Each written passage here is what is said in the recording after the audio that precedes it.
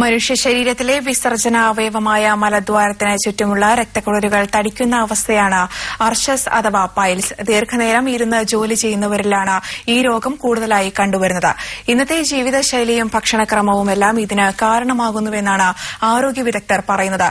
പൈൽസിനെക്കുറിച്ചും ഇതിന്റെ രോഗലക്ഷണങ്ങളെക്കുറിച്ചും ചികിത്സാ രീതികളെക്കുറിച്ചുമാണ് ആരോഗ്യ വാർത്തകൾ ഇന്ന് ചർച്ച ചെയ്യുന്നത്. ചർച്ചയിൽ പങ്കെടുക്കുന്നത് തിരുവനന്തപുരം ലോർഡ്സ് ആശുപത്രിയിലെ ഡോക്ടർ ഹരിദാസ് ആണ്. ഡോക്ടർ, ആരോഗ്യ വാർത്തയിലേക്ക് സ്വാഗതം. ഡോക്ടർ, ആദ്യം തന്നെ ചോദിക്കട്ടെ ഡോക്ടർ, എന്താണ് പൈൽസ്? പൈൽസ് എന്ന് പറയുന്നത് ഒരു രോഗാവസ്ഥയാണെന്ന് പറയുന്നത് ശരിയല്ല.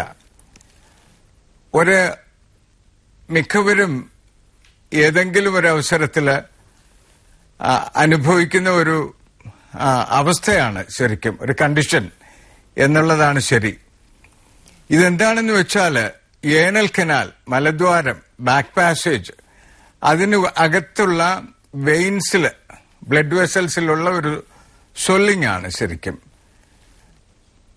അതിന്റെ കാരണങ്ങളെക്കുറിച്ച് പറയുകയാണെങ്കിൽ പ്രധാനമായിട്ടും കോൺസ്റ്റിപ്പേഷനാണ്. ഹാബിച്വലായിട്ട് കുട്ടിക്കാലം മുതലേ ശീലിച്ചു വരുന്ന ഹാബിച്വൽ കോൺസ്റ്റിപ്പേഷൻ, ഡയറ്റിന്റെ രീതി, ആഹാര രീതി, പിന്നെ കുറച്ചൊക്കെ ഹെറിഡിറ്ററി ഫാക്ടേഴ്സ് ഫാമിലീസിൽ റൺ ചെയ്യാം. പിന്നെ മനുഷ്യനെ സംബന്ധിച്ചിടത്തോളം മനുഷ്യന്റെ പോസ്ചർ, നിൽക്കുന്ന ഒരവസ്ഥ, അധികം ഇരുന്ന് ജോലി ചെയ്യുന്ന ആൾക്കാരിൽ, ഇതൊക്കെയാണ് അതിന്റെ പ്രധാന കാരണങ്ങൾ. ഡോക്ടർ, പൈൽസിന്റെ ലക്ഷണങ്ങൾ എന്തൊക്കെയാണ് ഡോക്ടർ? ഇതെങ്ങനെ കണ്ടുപിടിക്കാൻ സാധിക്കും? ഇതിന്റെ പ്രധാന ലക്ഷണങ്ങള് ശരിക്കും പ്രസന്റ് ചെയ്യുന്നത് ബ്ലീഡിംഗ്, 1, 2 മലബന്ധം, 3 ഒരു മാസ് പോലെ, ഒരു മാംസത്തിന്റെ അംശം പോലെ താഴേക്ക് തള്ളി വരുന്നു എന്ന് പറയുക. മലശോധന കഴിയുമ്പോൾ ഇത് തിരിച്ചു പോവുക. ഇതാണ് പ്രധാനപ്പെട്ട 3 ലക്ഷണങ്ങൾ. ഇതിനെ പല തരത്തിൽ തിരിച്ചിട്ടുണ്ട്. First degree, second degree, third degree, fourth degree, അങ്ങനെ 4 വിധത്തിലാണ് തിരിച്ചിരിക്കുന്നത്. ഫസ്റ്റ് ഡിഗ്രി എന്ന് പറയുന്നിടത്ത് കോൺസ്റ്റിപ്പേഷനും ഇടയ്ക്കിടെ ബ്ലീഡിങ്ങും കണ്ടേക്കാം. സെക്കൻഡ് ഡിഗ്രി എന്ന് പറയുമ്പോൾ ഇതുകൂടാതെ പൈൽ മാസ് പുറമേക്ക് കുറച്ച് തള്ളി വരും, പക്ഷെ ശോധന കഴിയുമ്പോൾ തനിച്ചകത്തേക്ക് പോകും. 3ാമത്തെ അവസ്ഥ എന്ന് പറയുന്നത് പ്രൊലാപ്സ് ചെയ്ത് പുറത്ത് കിടക്കും പൈൽ മാസ്, ഇതിനെ തള്ളി അകത്ത് വെക്കണം, അതാണ് തേർഡ് ഡിഗ്രി. ഫോർത്ത് ഡിഗ്രി എന്ന് പറയുന്നത് അകത്തേക്ക് തള്ളിപ്പോവില്ല, പുറമേ തന്നെ കിടക്കും, അതിൽ ഇൻഫെക്റ്റഡ് ആകും, ചിലപ്പോൾ സ്ട്രാങ്കുലേറ്റ് ചെയ്തിരിക്കും, വളരെ പെയിൻഫുള്ളുമായിരിക്കും. ഇതാണ് ഫോർത്ത് ഡിഗ്രി. ഡോക്ടർ, കുട്ടികളാണെങ്കിലും മുതിർന്നവരാണെങ്കിലും ഫാസ്റ്റ് ഫുഡ് രീതി ഇപ്പോൾ പരീക്ഷിക്കുന്ന ഒരു ഇതാണ്.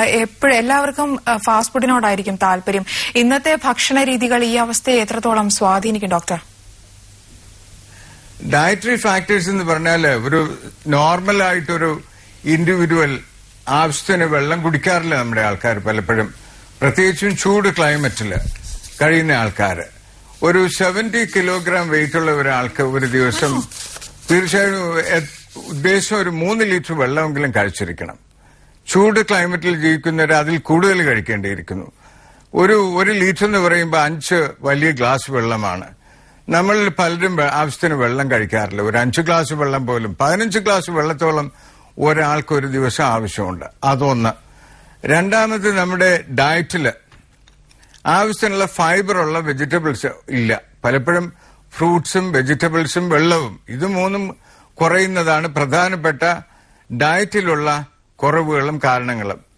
ഡയറ്റിൽ പലപ്പോഴും ചില ഫുഡ്, ഇപ്പോൾ ടീ കോൺസ്റ്റിപ്പേഷൻ ഉണ്ടാക്കും, സ്മോക്ക് ചെയ്യുന്നവരിൽ കോൺസ്റ്റിപ്പേഷൻ കൂടുതലാണ്. നേന്ത്രപ്പഴവും ആപ്പിളും കോൺസ്റ്റിപ്പേഷൻ ഉണ്ടാക്കും, പലർക്കും ഇതറിയില്ല. നമ്മുടെ നാട്ടില് ഒരു നേന്ത്രപ്പഴം കഴിക്കാത്ത ആൾക്കാർ കുറവാണ്. ഇപ്പോൾ ഫ്രൂട്ട്സ്, ഫൈബറുള്ള വെജിറ്റബിൾസ്, ധാരാളം വെള്ളം, ഇതാണ് ആഹാരത്തിൽ വേണ്ട ക്രമീകരണം. ഇപ്പോഴത്തെ ഫാസ്റ്റ് ഫുഡ് തീർച്ചയായിട്ടും ഇതിനെ ബാധിക്കുന്നുള്ളതിന് സംശയമില്ല. ഫാസ്റ്റ് ഫുഡ് എന്ന് പറയുന്ന ചിക്കനും മട്ടണും ബീഫും മറ്റ് സോസേജും കെനക്കി ചിക്കനും ഒക്കെ ആണല്ലോ. ഇതിലൊക്കെ ഫൈബർ വളരെ കുറവാണ്, അതിന്റെ റെസിഡ്യൂ എന്ന് പറയുന്നില്ല. അതുകൊണ്ടാണ് മീറ്റ് കഴിക്കുന്നവരിൽ കോൺസ്റ്റിപ്പേഷൻ ഉണ്ടാകുന്നു. കോൺസ്റ്റിപ്പേഷൻ പൈൽസിന് കാരണമാകുന്നു, ബുദ്ധിമുട്ടുകൾ ഉണ്ടാക്കുന്നത്. ചിക്കൻ, മട്ടൺ, ബീഫ് അപേക്ഷിച്ച് ഫാറ്റ് കുറവാണ്. കാരണം ലീൻ മീറ്റ് എന്നാ പറയുക. അതിന്റെ സ്കിൻ മാറ്റിക്കഴിഞ്ഞാൽ ഫാറ്റിന്റെ അംശം കുറവാണ്. പക്ഷേ ഇതിന്റെ റെസിഡ്യൂ വളരെ കുറച്ചേ ഉള്ളൂ. ചിക്കൻ കഴിക്കുന്ന ആൾക്കാര് ചിക്കനും ചപ്പാത്തിയും അല്ലെങ്കിൽ ചിക്കനും പെറോട്ടയും കഴിക്കും, ചിക്കനും ചോറും കഴിക്കും. അതിന്റെ കൂടെ വെജിറ്റബിൾസ് ഉണ്ടാകില്ല. ഇപ്പൊ പുറമേക്ക് ബവലിന്, ഇൻഡസ്ട്രീന് തള്ളിക്കൊണ്ടുവരാനായിട്ട് ഒരു ബൾക്ക് വേണം. അതിവിടെ ഇല്ല. ലോ റെസിഡ്യൂ ആണ്. പെല്ലറ്റ്സ് പോലെ മോഷൻ കിടക്കും. അത് പുറമേക്ക് തള്ളി വരാൻ പ്രയാസമാണ്. അപ്പൊ ചിക്കൻ കഴിക്കുന്ന ആൾക്കാര് കുഴപ്പമില്ല. എല്ലാ ദിവസവും ചിക്കൻ വേണമെന്ന് വെച്ചാൽ ബുദ്ധിമുട്ടാണ്.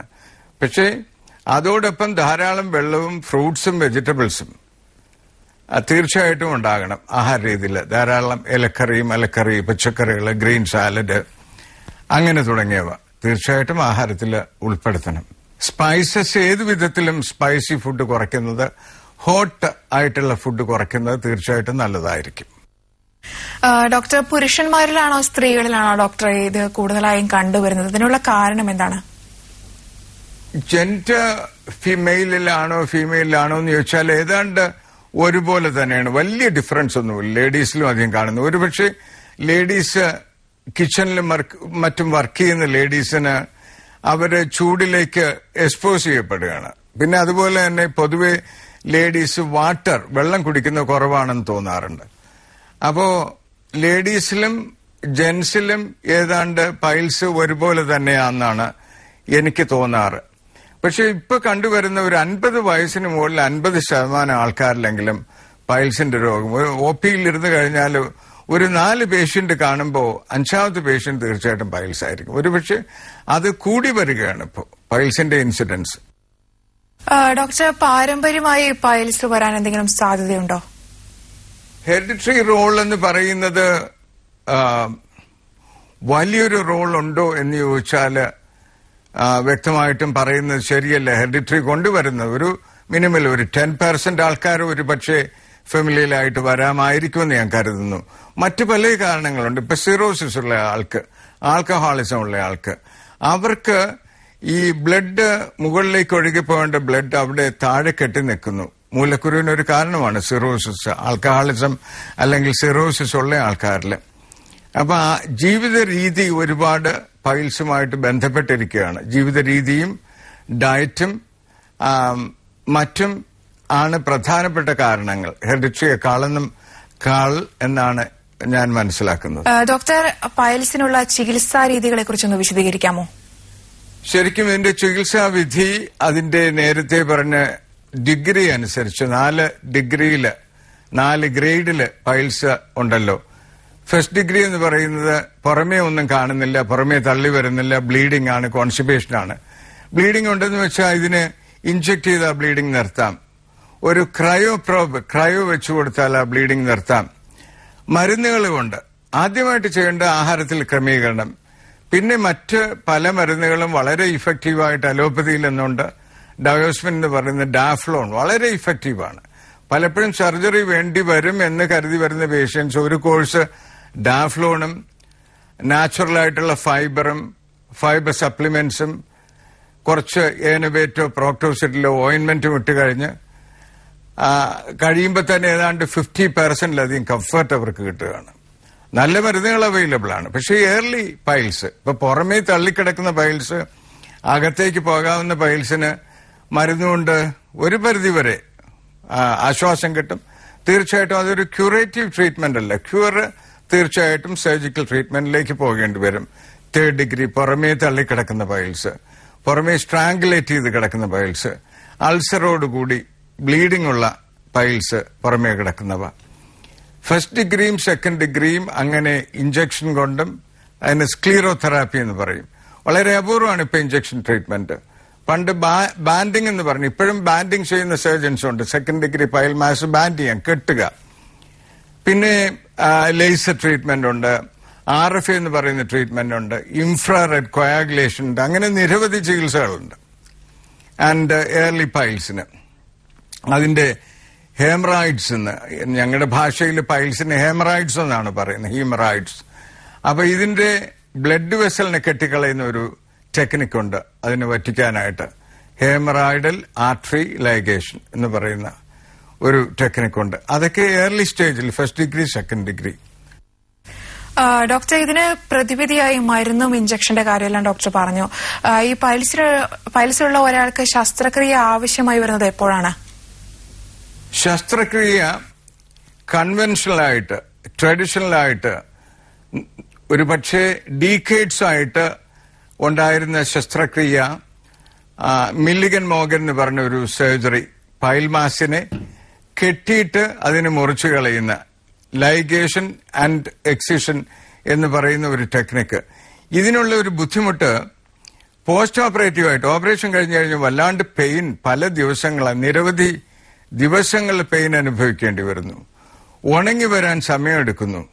ഉണങ്ങിക്കഴിഞ്ഞാൽ തന്നെ ചിലപ്പോ മലദ്വാരം ചില കേസസിൽ ചുരുങ്ങിപ്പോകുന്നു, സർജൻ വളരെ കെയർഫുൾ ആയിരുന്നില്ലെങ്കിൽ.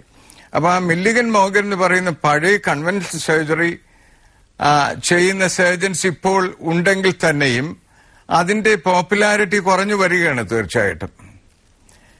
ഇപ്പൊ ഏറ്റവും നൂതനമായിട്ടുള്ള ശസ്ത്രക്രിയ എന്ന് പറയുന്നത്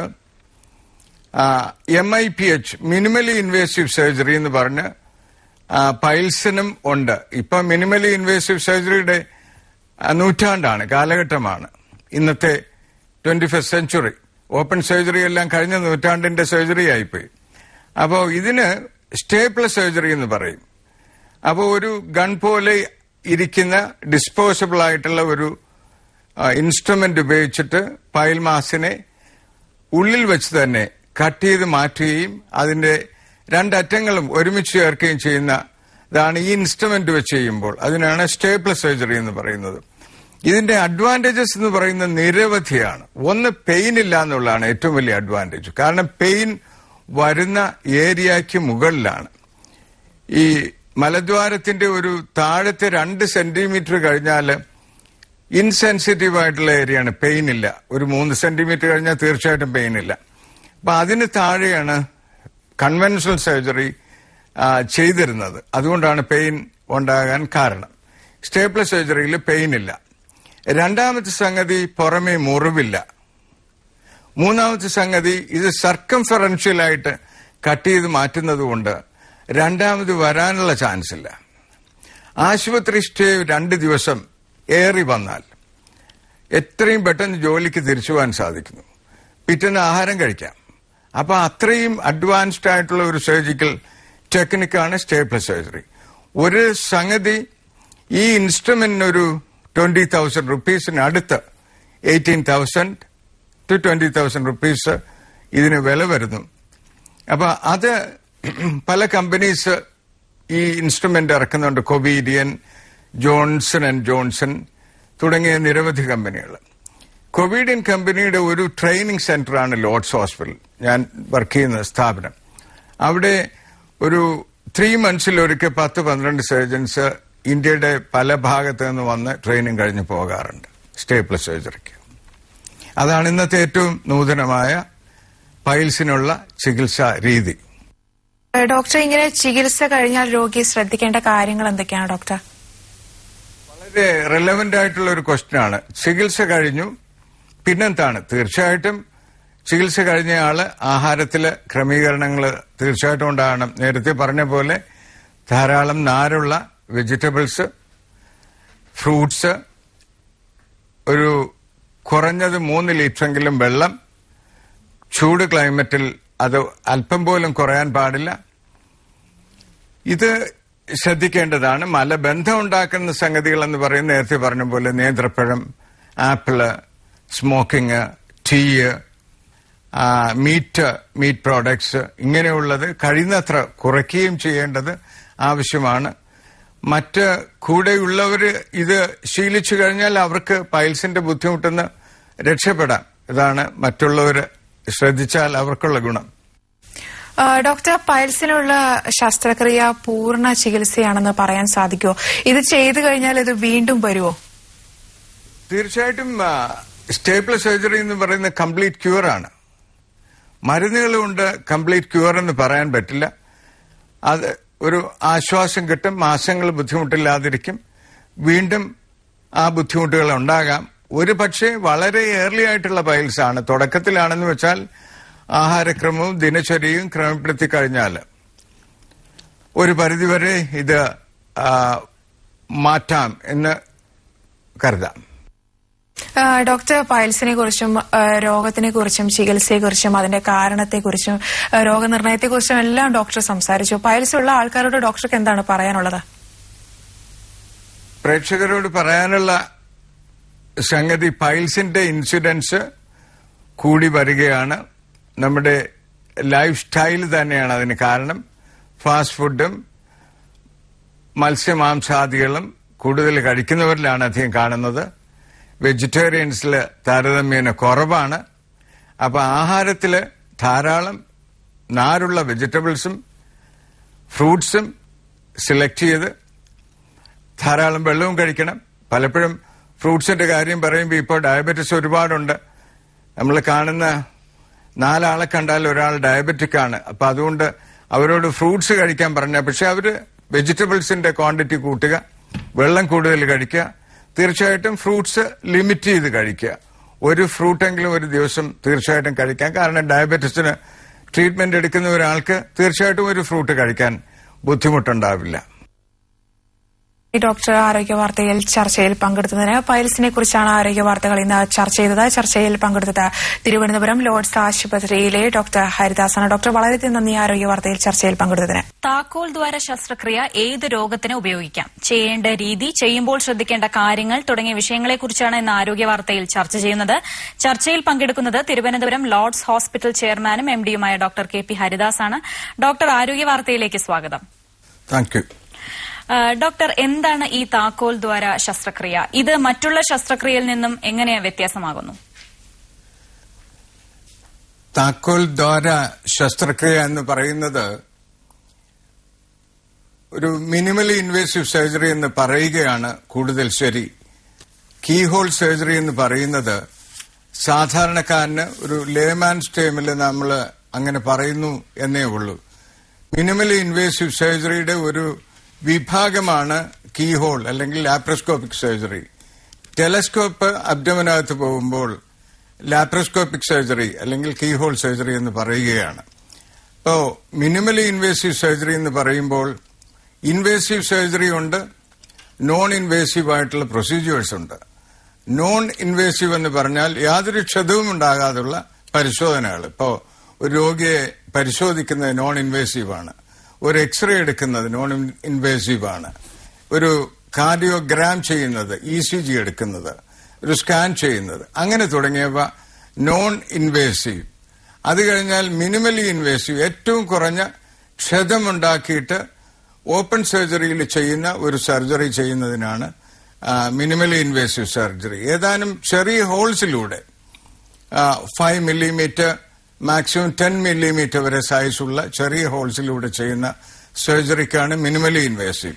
ഇൻവേസീവ് സർജറി എന്ന് പറയുന്നത് നാം പണ്ട് കാലം മുതൽ ശീലിച്ചു വന്നിട്ടുള്ള ട്രഡീഷണൽ ആയിട്ടുള്ള കൺവെൻഷണൽ ആയിട്ടുള്ള ഓപ്പൺ സർജറിക്കാണ് ഇൻവേസീവ് സർജറി എന്ന് പറയുന്നത്. ഡോക്ടർ, ഈ ശസ്ത്രക്രിയ ചെയ്യുന്നതിലൂടെയുള്ള പ്രയോജനങ്ങൾ എന്തൊക്കെയാണ്? മിനിമലി ഇൻവേസീവ് സർജറി 20ാം നൂറ്റാണ്ടിന്റെ ഒടുവില് ഉണ്ടായ ഏറ്റവും വലിയൊരു വിപ്ലവമാണ് മെഡിക്കൽ ഫീൽഡിൽ.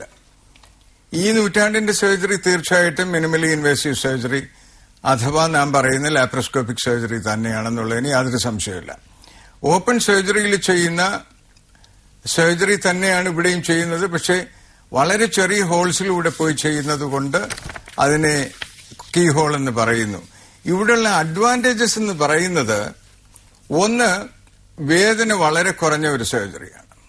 സ്കാർ ഇല്ലാത്ത ഒരു സർജറിയാണ്. സ്കാർ ലെസ് എന്ന് പറയാം, മച്ച് ലെസ്.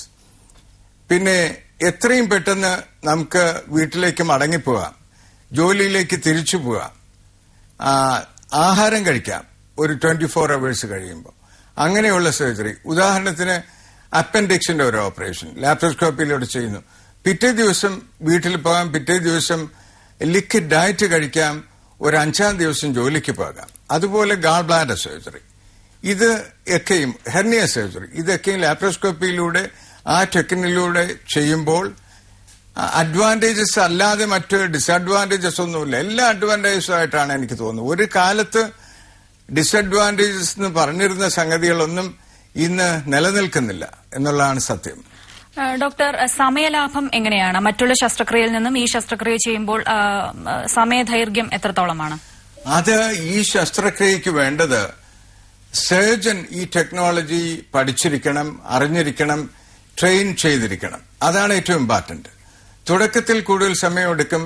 ഇന്നൊരു ലാപ്രോസ്കോപ്പിക് അപ്പൻഡിസെക്ടമി ആണെങ്കിൽ 10 മിനിറ്റ് കൂടുതൽ സമയം വേണ്ട. ഒരു 95% ഇലക്റ്റീവായിട്ട് ചെയ്യുന്ന ഒരു അപ്പൻഡിസെക്ടമിക്ക് 10 മിനിറ്റ് സമയം വേണ്ടു. ഓപ്പൺ സർജറിയെക്കാളും ഫാസ്റ്ററാണ്. അതുപോലെ ഗാൾ ബ്ലാഡർ ഓപ്പറേഷൻ ഒരു 20 മിനിറ്റ്സ് അല്ലെങ്കിൽ മാക്സിമം അരമണിക്കൂർ സമയദൈർഘ്യമേ വേണ്ടു. അപ്പോ സമയം ഒരു ക്രൈറ്റീരിയ അല്ല ഇവിടെ. ഇവിടെ സേഫ്റ്റി, എത്ര പെട്ടെന്ന് റിക്കവർ ചെയ്യുന്നു, അങ്ങനെയുള്ള കാര്യങ്ങൾ അതൊക്കെ ഇവിടെ വളരെ പെട്ടെന്നാണ് നടക്കുന്നത്. ഈ നൂറ്റാണ്ടില് ഇതിനപ്പുറം മറ്റൊരു സർജറി ഇല്ല. വരാൻ പോണ ഒരു സർജറി എന്ന് പറയുന്നത് റോബോട്ടിക് സർജറിയാണ്. അതും ഈ ടെക്നിക്കിലൂടെ റോബോട്ട് പോയി സർജൻ കൺട്രോൾ ചെയ്യുന്ന അവസ്ഥയിൽ ചെയ്യുന്ന ഒരു സർജറി. റോബോട്ടിക് സർജറി ആൾറെഡി ആൾക്കാര് സർജൻസ് പ്രാക്ടീസ് ചെയ്യാൻ തുടങ്ങിയിട്ടുണ്ട് ഇന്ത്യയിൽ തന്നെ.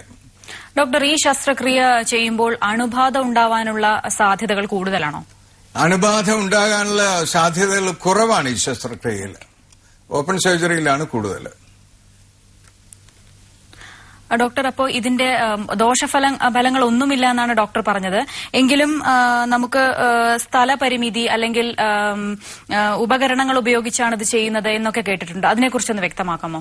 ഓപ്പൺ സർജറിയിൽ ചെയ്യുന്ന അതേ സർജറി തന്നെയാണ് ലാപ്രോസ്കോപ്പിക് സർജറിയിലും ചെയ്യുന്നത്. ഓപ്പൺ സർജറിയിൽ നിരവധി ഇൻസ്ട്രുമെന്റ്സ്, വലിയ ഇൻസ്ട്രുമെന്റ്സ് ഉപയോഗിക്കേണ്ടി വരുന്നു. ഇവിടെ വളരെ നേർമയേറിയ ഒരു 5 മില്ലിമീറ്റർ വലിപ്പമുള്ള ലോങ് ഇൻസ്ട്രുമെന്റ്സ് അകത്ത് പോയിട്ട് ഈ ഹോൾസിലൂടെ ഒരു 3-4 ഇൻസ്ട്രുമെന്റ്സ് ആണ് ഏറ്റവും കൂടുതൽ നമ്പർ വേണ്ട ഒരു 4 ഇൻസ്ട്രുമെന്റ്സ് ആണ് ഒരു സമയത്ത്. ആ ഇൻസ്ട്രുമെന്റ്സ് പോയി ചെയ്യുന്ന ഇതുകൊണ്ട് ക്ഷതം ഏറ്റവും കുറയുകയാണ്. ഡോക്ടർ, ഈ ശസ്ത്രക്രിയ ചെയ്യുമ്പോൾ ശ്രദ്ധിക്കേണ്ട കാര്യങ്ങൾ എന്തൊക്കെയാണെന്ന് വിശദീകരിക്കാമോ? ഈ ശസ്ത്രക്രിയ ഓപ്പൺ സർജറി പോലെ തന്നെയാണ് ചെയ്യുന്നതൊക്കെയും. ശ്രദ്ധിക്കേണ്ട സംഗതി സർജൻ ട്രെയിൻഡ് ആയിരിക്കണം. ഇവിടെ പ്രിസിഷൻ സർജറിയാണത്. കാരണം മാഗ്നിഫൈഡ് ആണ്. ടെലസ്കോപ്പ് ഒരു ക്യാമറയിൽ കണക്ട് ചെയ്തിട്ട് സ്ക്രീനിൽ കണ്ടിട്ടാണ് ഓപ്പറേറ്റ് ചെയ്യുന്നത്. അതുകൊണ്ട് ഇവിടെ ഒരു വളരെയധികം പ്രിസിഷനോടുകൂടി ഒരു ചെറിയ ബ്ലഡ് വെസൽ പോലും നമുക്ക് ഒരു ചെറിയ നെർവിനെ പോലും കണ്ടിട്ട് വളരെ കൃത്യമായിട്ട് ഓപ്പറേറ്റ് ചെയ്യാൻ കഴിയുന്നത് ഈ ലാപ്രോസ്കോപ്പിക് സർജറിയിലാണ്, മിനിമലി ഇൻവേസീവ് സർജറിയിലാണ്. ഓപ്പൺ സർജറിയെക്കാളും കൃത്യമായിട്ട് ചെയ്യാൻ കഴിയുന്ന ഒരു സർജറിയാണ്. പക്ഷേ സർജൻ ട്രെയിൻഡ് ആയിരിക്കണം. സർജൻസ് മുന്നോട്ട് വരണം.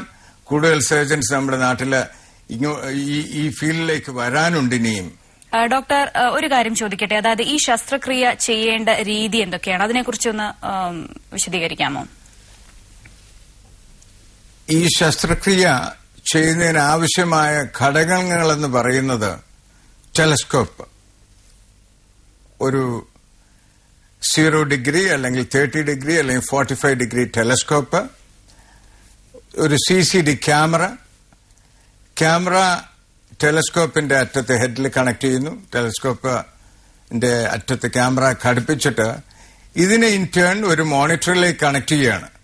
ഈ മോണിറ്ററിൽ കണ്ടിട്ട് മോണിറ്ററിൽ നോക്കിയിട്ടാണ് സർജൻ ഓപ്പറേറ്റ് ചെയ്യുന്നത്. വയറ്റില് ഓപ്പറേഷൻ ചെയ്യുന്നതിന് ആവശ്യമായ 2-3 ടൈനി ഹോൾസ് ഇട്ട് അതിലൂടെ ട്രൊക്കാർ എന്ന് പറയുന്ന ഒരു ഷീത്ത് ഇറക്കിയിട്ട് ആ ഷീത്തിലൂടെ ലോങ് ഇൻസ്ട്രുമെന്റ്സ് 5 മില്ലിമീറ്റർ വലിപ്പത്തിലുള്ള ഇൻസ്ട്രുമെന്റ്സ് പോയിട്ട് ട്രെയിൻഡ് ആയിട്ടുള്ള സർജൻ ഒരു ഗാൾ ബ്ലാഡർ ഓപ്പറേറ്റ് ചെയ്യുകയാണെന്നിരിക്കട്ടെ, അതിനെ ഡിസെക്ട് ചെയ്ത് അതിന്റെ ബ്ലഡ് വെസലും ഡക്റ്റും ഐഡന്റിഫൈ ചെയ്ത് അതിനെ കെട്ടുകയോ ക്ലിപ്പ് ചെയ്യുകയോ ചെയ്തിട്ട് എടുക്കുന്ന ഒരു സമ്പ്രദായമാണ്. ട്രെയിൻഡ് ഒരു സർജൻ ഇത് ബുദ്ധിമുട്ടൊന്നുമില്ല ഇന്ന്. ഡോക്ടർ, ഇത് എല്ലാ പ്രായക്കാരിലും ചെയ്യാൻ പറ്റുന്ന ഒരു ശസ്ത്രക്രിയയാണോ? തീർച്ചയായിട്ടും. പ്രായം കൂടുന്തോറും ഓപ്പൺ സർജറി പ്രയാസമായിട്ടും റിസ്ക് കൂടുതലുമാണ്. പലപ്പോഴും എന്റെ അനുഭവത്തിൽ കണ്ടിട്ടുള്ളത് പ്രായം കൂടുന്നവരിൽ ലാപ്രോസ്കോപ്പിക് സർജറി അല്ലെങ്കിൽ മിനിമലി ഇൻവേസീവ് സർജറി പെട്ടെന്ന് അവർ റിക്കവർ ചെയ്യുന്നതായിട്ടാണ് കാണുന്നത്. അതിന് കോൺട്രാ ഇൻഡിക്കേഷൻസ് ഒന്നുമില്ല, പ്രത്യേകിച്ച് പാടില്ല എന്ന് ഒരു അവസ്ഥയില്ല. കുട്ടികളിലും ഇത് ചെയ്യാവുന്നതാണ്. ഡോക്ടർ, പ്രമേഹം അതുപോലെ തന്നെ രക്തസമ്മർദ്ദം അതുപോലുള്ള രോഗങ്ങളുണ്ടെങ്കിൽ ഈ ഒരു ശസ്ത്രക്രിയ ചെയ്യുന്നതിന് അതൊരു തടസ്സമാകുമോ? തീർച്ചയായിട്ടുമില്ല. ഓപ്പൺ സർജറി പോലെ തന്നെയാണ്.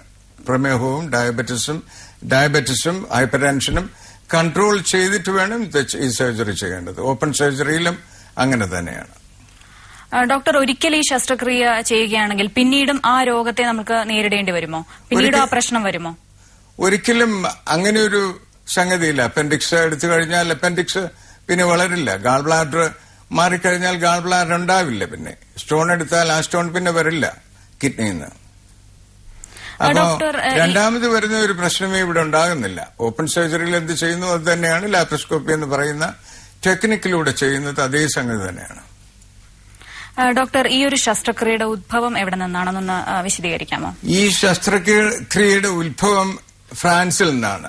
ഒരു ഫ്രഞ്ച് സർജൻ, ഫിലിപ്പ് മ്യൂറെ എന്ന് പറയുന്ന ഒരു ഫ്രഞ്ച് സർജനാണ് 1987 ആദ്യമായിട്ട് ഗാൾ ബ്ലാഡർ സർജറി ലാപ്രോസ്കോപ്പിയിലൂടെ ചെയ്യുന്ന ടെക്നിക്. അതിനു മുമ്പ് ഒരു ജർമ്മൻ സർജൻ, കെർട്ട് സെം എന്നാണ് അദ്ദേഹത്തിന്റെ പേര്, ഒരു ഗൈനക്കോളജിസ്റ്റ് ആണ്. 1983 ജർമ്മനിയിൽ ചെയ്തിട്ടുണ്ട്.